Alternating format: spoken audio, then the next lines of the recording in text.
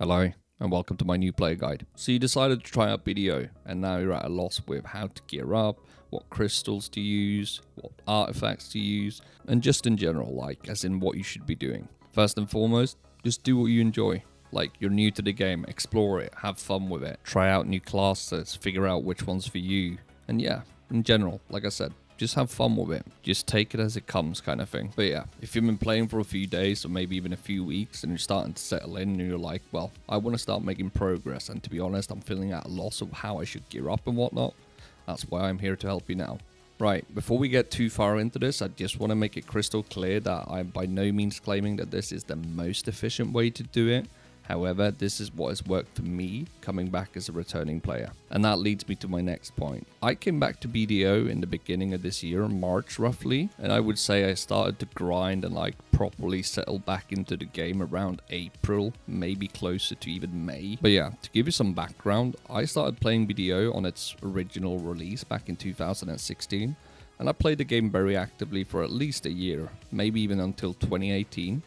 But ever since then, when I quit back in 2018, it's always been I've come back for like a week or two, and then it's been a repeat cycle. A few months break and then repeat. But yeah, now in 2023, I've been back for 4 or 5 months, and I'm absolutely loving the game, and I'm not quitting anytime soon. The reality is that over the years, BDO really became a game that I myself could be playing, and that it doesn't just feel like an absolute chore to play all the time. But yeah, the TLDR is that over the years, BDO has really become an accessible game for the average player and actually playable, rather than just being, you know, fun for the most geared people on the server. In terms of what content is accessible to everyone, you have gear cap node wars, even sieges nowadays, which I would argue is one of the main selling points for BDO, as they're probably the most fun you'll ever have PvPing in any game. So the fact that there are now gear capped options for these is absolutely huge in terms of accessibility for new players, right? On top of this, you have Arena of Solaire, ranked 3v3 arena that comes around every so often. Now, it hasn't been present for a while, but hopefully they're working towards it being around more often than it actually is. You also have the option of hopping on trial characters with equalized gear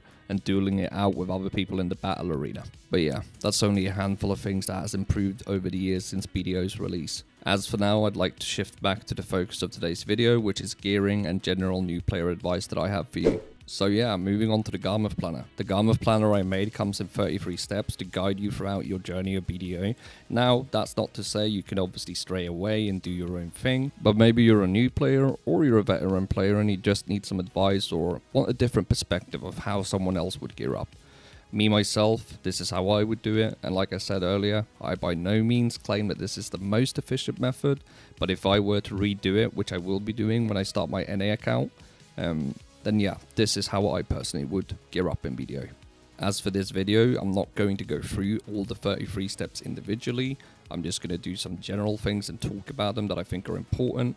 And if there are any other questions that appear for you that you come to think of, you're more than welcome to comment down below, or you can join the Discord and have a direct conversation with me there, and I'll answer your questions as quick as I can. Right, so what should you as a new player be aiming to do post-grinding when you've just finished your season? Personally, post what I've already mentioned in this guide, as you'll see, talking about the Magnus and some things in the notes, which you can view here. Things to do post grinding is definitely the daily quest for Jatina, Land of the Morning Light questline, Abyss 1, the Magnus, and Adventure Journals. But yeah, most of these things are covered in the Garmoth Planner, but if there is something missing, let me know. Now, the Abyss and the Land of the Morning Light questlines are things you can finish in a day or two if you play a lot. However, the Adventure Journals is something you're going to be doing over the course of a few weeks, I would say, due to some steps time gating you, but also because it will take some time to do them. And then you have the Jatina daily that will take you 45 days of completing the daily until you finish it. So with that in mind, when you're not grinding, these are some nice side goals you can work on in the meantime. As far as guides for the Adventure Journals and all of these things go, I myself don't have any content on that, and it's not something I do plan to make because it's already out there and it doesn't need to be recreated. So if you are looking for guides for those things, I highly suggest you check out Quendia and Chris Polly on YouTube. There might be more YouTubers out there with the content, but those are the ones I used to use myself, so I highly recommend you check them out. Right, quickly going to touch upon the crystals because I think it can be confusing and like there's tons of options. What should I use? I just set this up together and I think this is a decent setup to run. It's not too heavy of an investment. It's only 500 mil for the entire package and it's going to give you some bang for your buck. Realistically, later down the line, you're going to want to change this. However, for now, this will more than do the job. What you're going to be running is 4 combined Magic Crystal Macalots, 2 Crystal Velka, 2 Bond Magic Crystal Viper, 2 Acrad Crystal, 2 Corrupted Magic Crystal, 1 Bongmang's Fragment, and 1 Magic Crystal of Infinity Power. It might not be the prettiest crystals I've ever seen, but these are going to give you some solid bang for your buck before you want to really heavily invest into crystals. The idea of this setup is to give you that little bit of extra AP and some accuracy so that you're not missing the mobs you're hitting. Another important aspect that I think is overlooked by many new players is the buffing aspect of the game. You might initially look at buffs and consumables as oh wow, this costs a lot of silver, I'm not going to be running this, I'm trying to grind to make silver. But don't be afraid and don't be scared, because these buffs are game changers in terms of how much money you're going to be making per hour here and there, right?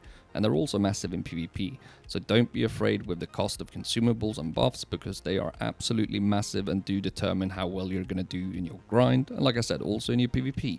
I can't stress enough how important the right buffs and the right consumables are. When you take the combined effect of your crystals and buffs together, when you apply all of that, that might be the difference of you being able to grind a better spot or not. So do invest into your buffs and do invest into your crystals.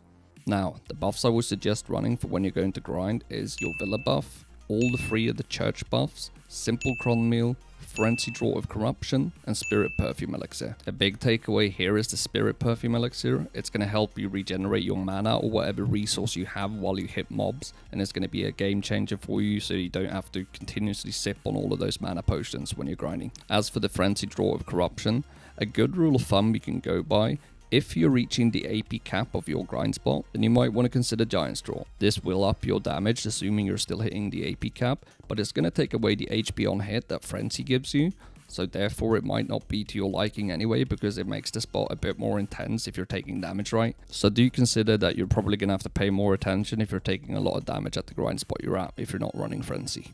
As an endgame player or mid-game player, you should be running all of these things. However, as a new player, the Villa buff might not be as relevant to you, because it's more of a chore than anything to get it, and it might not make that big of a difference until you actually reach spots where you kind of need that bit of extra AP, DP, and HP, right? And the reason it is a chore is because you have to travel all the way out to Valencia, to Lohan's Villa, to buy the invitation, to then get your buffs, and then go to the grind spot.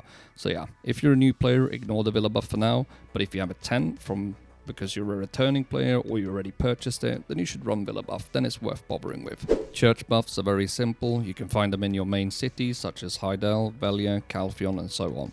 Just go to your local priest and you can get them. As for the Cron Meal, the Draw, and the Perfume, you can buy that on the marketplace. I think I've more or less covered what I wanted to cover in this guide today. I hope it is of help for some of you, and I hope that you won't feel as overwhelmed with this game and what it has to offer. Within the near future, I'm also going to be dropping my PvE guide for Berserker, Succession that is, so stay tuned for that.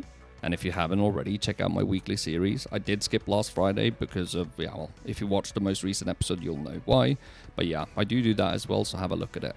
As I previously mentioned though, if you have any questions whatsoever, please feel free to drop a comment down below, or if you want to directly ask me, then join my Discord, or if you just want to hang out, right? If you haven't already, check out my Twitch, you can find it down in the description, and make sure to follow me so you know when I'm live next. Either way, you'll be able to find the Garmoth link and all other relevant links in the description down below. That's going to be all for this video. Thanks for watching, and I hope you enjoyed. Until next time, peace.